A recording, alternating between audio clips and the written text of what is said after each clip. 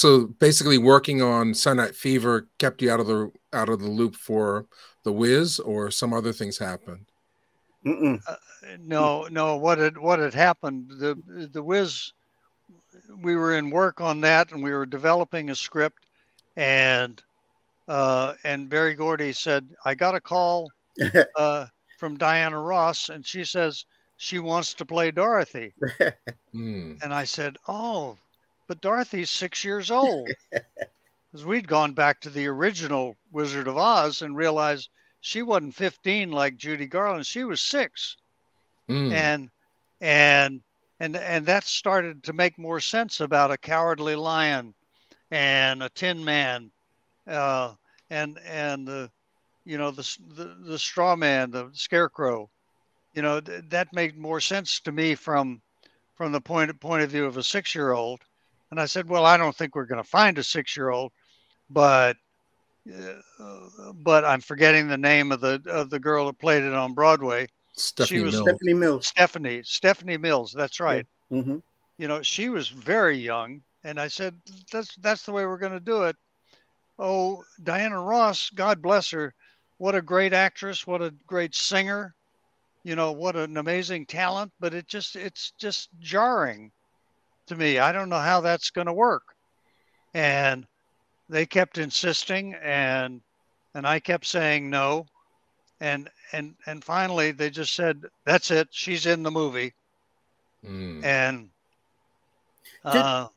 did you have a contract to do that film? I did. And your stepfather told you, don't quit, let them fire you, right? That's right. Yeah. They teach generals something smart about business, and he's trying to impart something to me. So I said, well, we got to have a meeting about this, and we got everybody, all the producers in Universal and Motown in the same room. And I said, I figured out how to do this with Diana Ross. Did you ever see a film with Robert Montgomery where you never see Robert Montgomery, but you only see his reflection? Mm-hmm. You know that film, Mike? It's Murder My Sweet or DOA, one of those two. Lady in the Lake. Lady in the Lake. Oh, okay. Thank you. Lady in the Lake. And you only see him in a reflection. I said, so what that means is we can see her feet and the ruby slippers. We can see her hands. And, we don't ever see her, but it'll be her voice and everything. And I sold this as sincerely as I possibly could. And the room went quiet and dropped 20 degrees in heat. Suddenly everybody got real cold.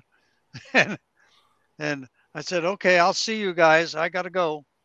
And they said, oh, we got to replace this guy. If you enjoyed this interview snippet with filmmaker John Badham, please be sure to check out our full interview only on Real Black 2.